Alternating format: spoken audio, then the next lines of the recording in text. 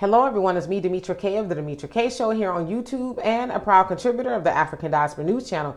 If you could please do me a favor and subscribe to all channels and like this video, I will greatly appreciate it. So this is a cautionary tale, especially to the ladies.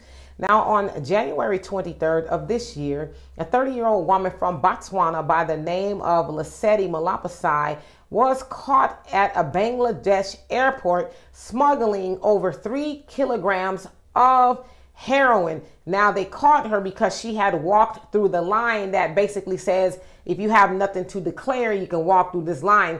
But when they scanned her luggage, they saw the packages, which sounds like it turned out to be heroin. Now the penalty for doing such a thing in Bangladesh is the death penalty.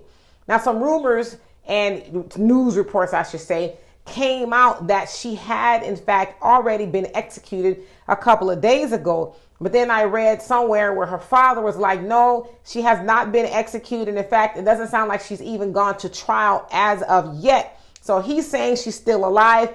I don't know which report at this time is true, but one thing is for sure is that she did get caught smuggling drugs over there. Now, again, she was coming from South Africa and ended up in Bangladesh.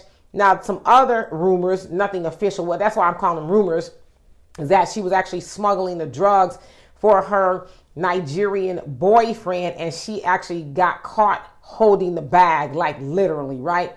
And so I say it is a cautionary tale. Well, for one, I just want to go ahead and just say this. I hope that she is not executed. Just looking at her picture, her sitting there in the white where she was at the airport, that's when she actually got caught.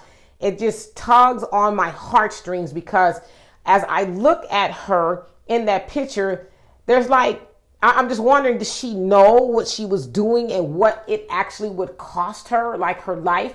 Did she know that, or was she sitting there thinking, okay, well, maybe I'll get in trouble, but not to that degree?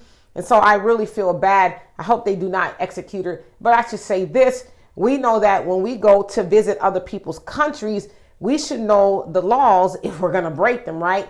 Like if I'm going to be a mule, because that's what they call people, especially women who smuggle drugs for drug dealers.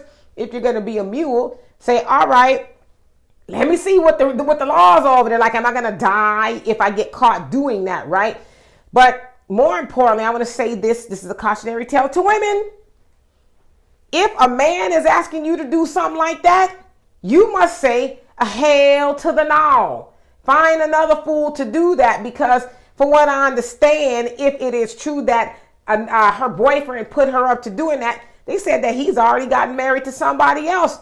So he's got somebody else allegedly, and now this woman in Bangladesh is potentially already gone, or she will be deleted sooner or later due to doing him a favor. And maybe she thought, this is for my man, I'm gonna do it for my dude or whatever, but your dude ain't gonna do it for you. You know what? It reminds me of a book that I read, The Coldest Winter Ever. I ain't gonna give it away, by Sister Soldier, and it talks about that.